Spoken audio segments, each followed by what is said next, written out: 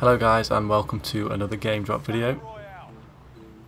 Today I'm bringing you another tips and tricks video for the Warzone game mode on Modern Warfare. And today we're going to be looking at the settings in Modern Warfare, because I know there's been a lot of controversy with the cross-platform play, so these settings will help the console players and PC players as well, but mostly for the console players playing on controller. So the first tip is looking at the minimap shape. You can see the default is set to round, but you can change this to square, and this actually gives about a 20% more visibility on the minimap. You can see there's some corners there that you can't actually see if you were to have the circle, and by doing this you can see a lot further in terms of the red dots that are flashing up and enemies in the close vicinity. So I would recommend turning this over to square. Makes it much easier to see enemies close by. Secondly, I know a lot of players will be used to using the controller vibration enabled. This is enabled by default, but if you disable this, I think it makes it much easier to focus on your target and make accurate shots when shooting at enemy players in Warzone. I think a lot of people will think this isn't worth it, but if you turn it off and give it a try, I can guarantee you'll be hitting your shots a lot better. It's a lot easier to concentrate. So this for me is something that's worth disabling in the settings. Another setting I wanted to look at was the use/reload behaviour.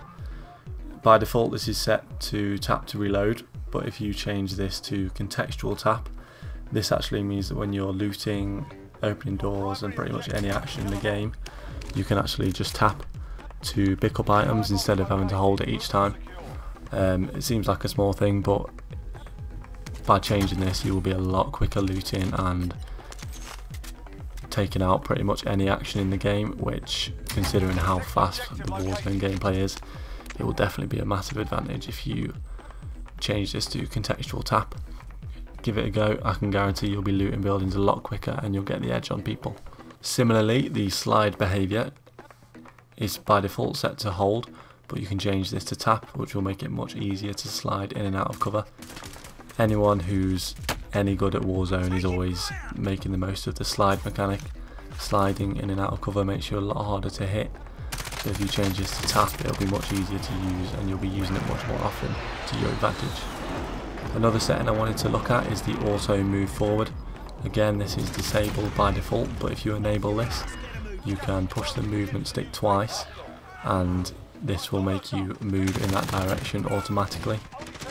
This will make it much easier if you're running away from the gas and you need to drop your teammates any ammo or armor plates. You can just focus on doing this rather than having to hold the stick forward. A little tip that's definitely worth using. So I would recommend changing the auto move forward to enabled and using this in game. Another tip, I think this is a big one that I used in multiplayer before I started playing Warzone, is the world motion and weapon motion blur. By default this is enabled and I think it makes a more cinematic experience, but if you disable this it'll make it much easier to see enemies in the distance. It does look good, but when you're playing Warzone, especially with such big maps, I think you should turn this off and you will be able to spot players much easier in the distance and you'll be less likely to miss any targets. So again, I recommend disabling world motion blur and weapon motion blur. Finally, I wanted to mention something on the stick sensitivity. This is something a lot of players will change in Call of Duty. I think the higher sensitivity you can get used to playing with, the better. This makes it easy to spin round and react to shots. The compromise is that a lot of players will turn it up too high and sacrifice their accuracy. However, by using the ADS sensitivity multiplier, you can have a high sensitivity whilst lowering the aim down sight sensitivity to improve your accuracy. So for example, I use 7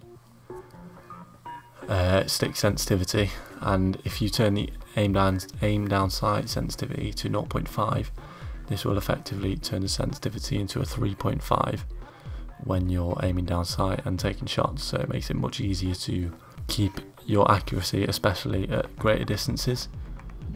So what I actually do myself is have a stick sensitivity to 7 and an ADS sensitivity multiplier to 0.85, which just lowers that slightly when I'm aiming down sight and taking shots from distance. So have a little play with some of these settings, find out what works for you. These are just a few things which I think will give you an advantage when you're playing Warzone, so give them a go. Let me know what you think in the comments, guys. If you're watching this video and you're not yet subscribed, please make sure to subscribe for similar tip videos in the future and a lot more content on my channel. Make sure to check it out. Thanks a lot for watching, guys. I will see you in the next video.